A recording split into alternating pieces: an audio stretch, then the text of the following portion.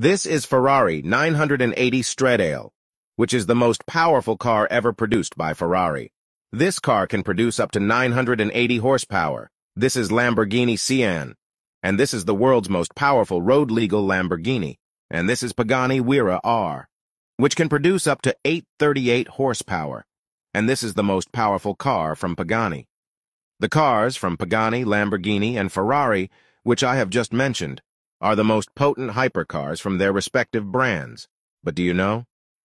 In spite of this fact, these cars are not powerful for Italy, because in Italy this car is the most powerful. This is Battista, which is an electric hypercar, capable of producing massive 1900 horsepower, due to which this car can reach up to a speed of 100 km/h in just 2 seconds. This car is manufactured by Pininfarina, which is an Italian firm.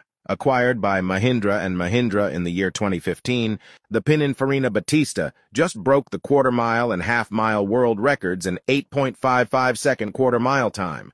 I mean, is that even possible? And a 13.38-second half-mile run from the standstill make it the fastest accelerating production car on the planet.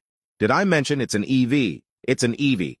German professional racing driver Nick Heidfeld says, "I've never driven anything as powerful as the Battista Pininfarina with twice the power of a Formula One car."